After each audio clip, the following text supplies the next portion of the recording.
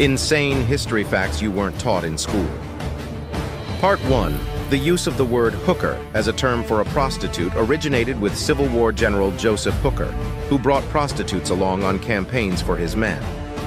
In 1954, Ernest Hemingway survived 2 plane crashes. In 2 days, he was presumed dead almost 24 hours later until he was spotted coming out of the jungle carrying bananas and a bottle of gin during the American Revolution. An enslaved man named Billy was charged with treason and sentenced to hang. He argued that as a slave he was not a citizen and could not commit treason against a government. He was subsequently pardoned. Lionel Royce lost his job as an actor in Nazi Germany for being Jewish. He went to the Alps, grew a beard, and dyed all his hair by bathing in diluted hydrogen. He returned to the stage claiming to be a self-taught peasant actor and was praised by the Nazis as proof of the superiority of Aryan blood.